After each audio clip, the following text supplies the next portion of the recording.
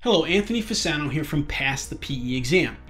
In this video, we will be using the Hazen-Williams Equation and its derivatives provided in the PE Exam Handbook to calculate the flow rate within a run of cast iron pipe. This question forms part of the structural mechanics section of the PE Exam and was created and solved by Engineer in Training Enrique Ivers and is brought to you by PPI, a leader in engineering exam prep for the FE and PE exams since 1975. PPI provides expert prep courses and study resources designed to help you pass the PE exam the first time. PPI's live online courses include hours of lectures, problem-solving demonstrations, exam strategy sessions, office hours, and a passing guarantee. When you take a live online course, PPI guarantees you will pass, or you can take the on-demand course for free. With study guides, practice exams, and more, the PPI Learning Hub offers digital practice and review that you can take with you anywhere you have a device so that you can prepare during the times most convenient for you. Check out PPI today at ppi2pass.com to see all the options available for PE exam prep. Let's dive in.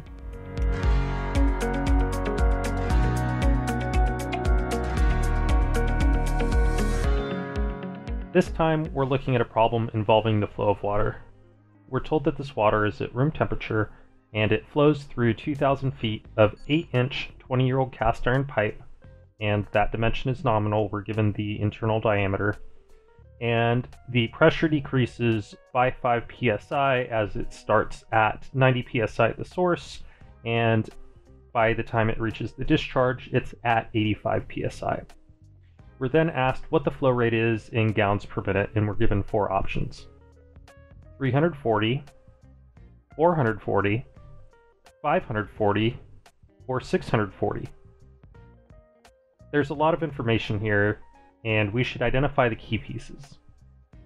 The length of the pipe, and that is the distance that the water flows, is 2,000 feet. The internal diameter is 8.18 inches. So we should use this as this is the actual diameter, the physical diameter, not the nominal diameter. The pipe material is 20-year-old cast iron, and this seems like a very arbitrary fact, but knowing the type of pipe will be necessary to calculate the Hazen-Williams coefficient if we are able to use the Hazen-Williams equation or one of its derivatives. The initial and final pressures are 90 and 85 psi, resulting in a difference or a drop of 5 psi. And last, but definitely not least, knowing that the water is at room temperature allows us to use the Hazen-Williams equation. This is very important. This gives us direction on how to solve this problem. Our unknown that we're searching for is the flow rate in the pipe in gallons per minute. We have some key equations at our disposal. The first one is the flow velocity equation, where V is the flow velocity, Q is the volume of flow, and A is the cross-sectional area of the pipe. And we have the Hazen-Williams equation, where V equals K sub 1 times C times R sub H raised to 0.63 times S raised to 0.54. This is given in the PE handbook. V is the flow velocity. K sub 1 is one of 2 values, depending on if we're using SI units or USCS units. So it's either 0.849 or 1.318 for USCS units. C is the Hazen-Williams roughness coefficient, which is dictated by the pipe material. R sub H is the hydraulic radius, and S is the slope of the energy grade line. The PE handbook also gives us a variation of the Hazen-Williams equation, and that is the circular pipe head loss as pressure. This is the equation that we're going to use. P is equal to 4.52 times Q raised to 1.85 divided by quantity C raised to 1.85 times D raised to 4.87. P is our pressure loss, so that is psi per foot of pipe. This is a unitless or dimensionless value. Q is flow in gallons per minute.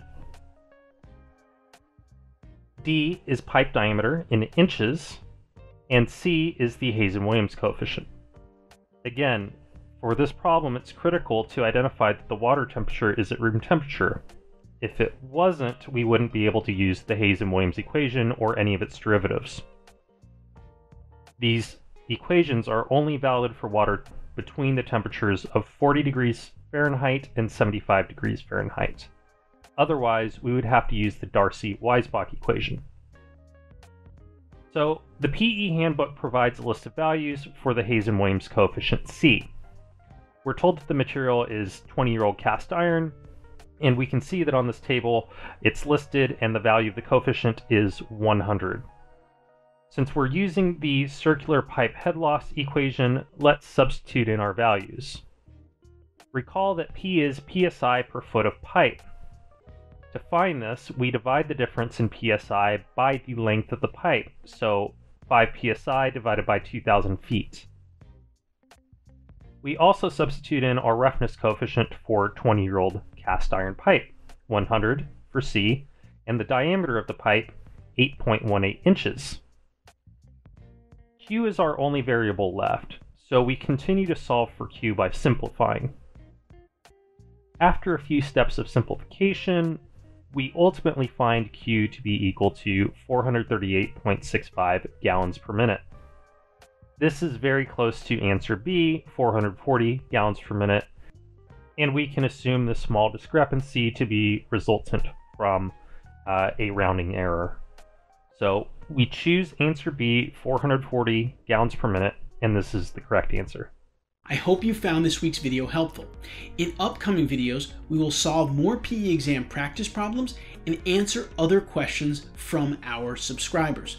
Pass the PE exam videos will publish weekly, so please be sure to click that subscribe button so you don't miss something that could make a substantial difference in your PE exam result. And please, I encourage you to ask questions and leave comments below this video, and I will respond to you. Let me know if there's a topic that you'd like me to cover or a specific question that you need answered. Pass the PE exam will have you covered. I'll see you next week on Pass the PE exam.